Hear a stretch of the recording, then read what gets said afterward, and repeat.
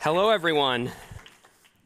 So my name is Alex Fitzsimmons with Sila Nano Technologies. We're a next-generation battery materials company. It's great to be here. I want to talk to you today about one number. Now, lots of numbers matter, but this one is particularly important. And that number is 400. A recent survey found that nearly half of US consumers expect their EVs to get at least 400 miles of range. I'll say that again. Half of American consumers expect their EV to get 400 miles of range or more. Now, some of you might be surprised by this number, given the fact that the average American drives 37 miles per day. I was a little surprised, too, given some of the prevailing narratives out there that we don't actually need to increase range that much, we just need to lower cost. Well, two things can be true at once, and consumers have made their voice loud and clear. They want more range. Now, here's another number. I said I'd only give one, but here's another one. Recent EPA data says that median EV range hit 270 miles for model year 2023. One headline said, quote, "That's plenty for an average weekly commute." Now that might be true technically, but does it really matter? Consumers don't want an EV that just satisfies their weekly commute. They want an EV, at least half of them do, that can get 400 miles of range or more. So what do we do about that? I mean, there are some EVs on the road today that can get 400 miles of range, but they're few, and we need to make them more affordable. So my question for you is this: how can the US enable widespread adoption of EVs when nearly half of US consumers expect more range out of their EVs than current technology can support? Well, what's clear is that if we are going to meet our EV adoption goals, the world needs better batteries, and that means higher performance. Now, as we all know, lithium-ion battery costs have declined by about 90% in the last decade, which has driven enormous growth in EV demand. But it's not enough, right? Because as we know, consumers are demanding that we get more.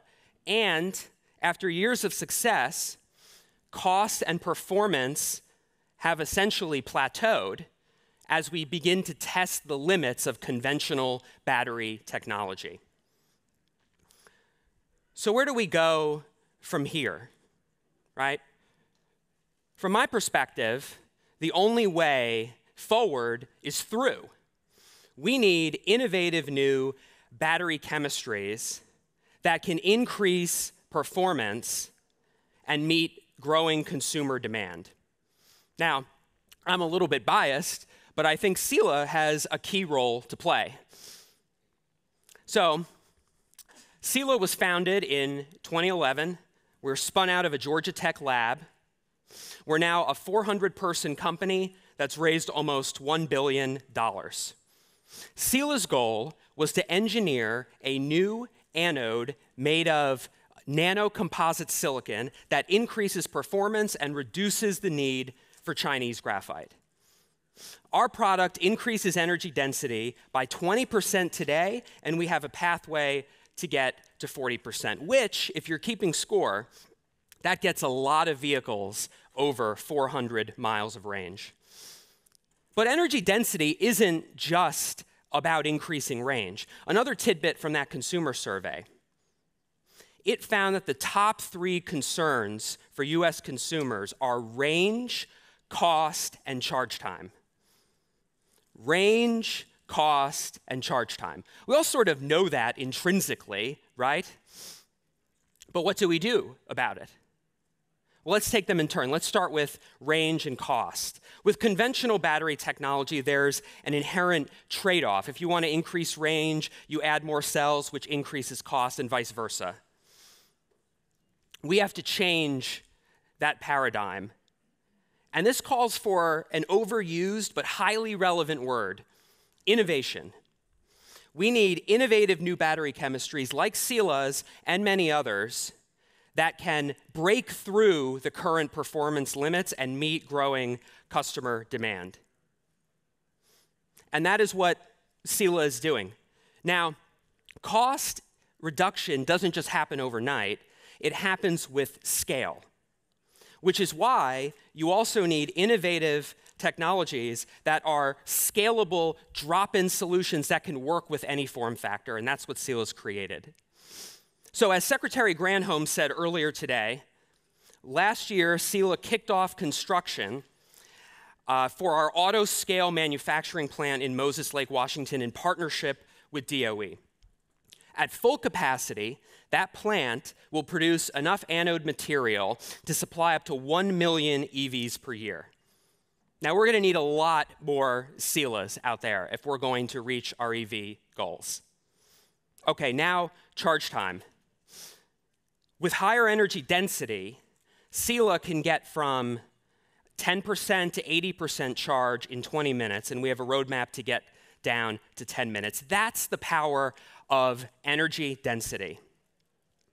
And so again, the opportunity here is enormous, but we have to be focused on the right things, and that's range, cost, and charge time. Now, there's another reason why we need new battery chemistries, and that is well known to this crowd. China controls the battery supply chain. For example, more than 90% of the world's graphite currently flows through China. And this is where we reach the role of government policy. The historic investments from the Bipartisan Infrastructure Law and the Inflation Reduction Act lay the groundwork for a U.S. and allied battery supply chain. No doubt.